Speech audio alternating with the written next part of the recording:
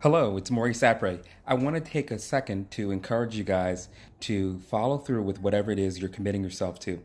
We're halfway through this year, and a lot of people may be in the same situation they were this time last year. And all I'm going to say is this: make sure you totally commit. In the past week, 2 weeks, I think I've recognized one of the things that I see so frequently, which is people will commit to things, but they partially commit, whether it's marriage, whether it's their job, whether it's their education.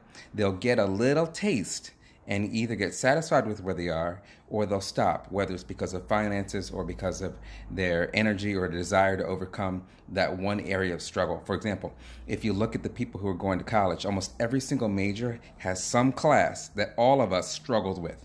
Okay? Doesn't matter what major it is, there's always something. When I was studying music, it was music theory. Could do it in high school, got to college, and it was so much faster, right? So when I look at students who are going through that challenge, or look at people who are learning new skills at work, there's always something that you love, and then there's always something that you have a difficult time with.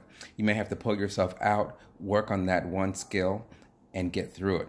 So totally commit. It doesn't matter what it is you're in, whether it's a relationship, job.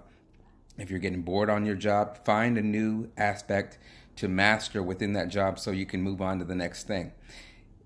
Wherever you are, whatever you're doing, totally commit.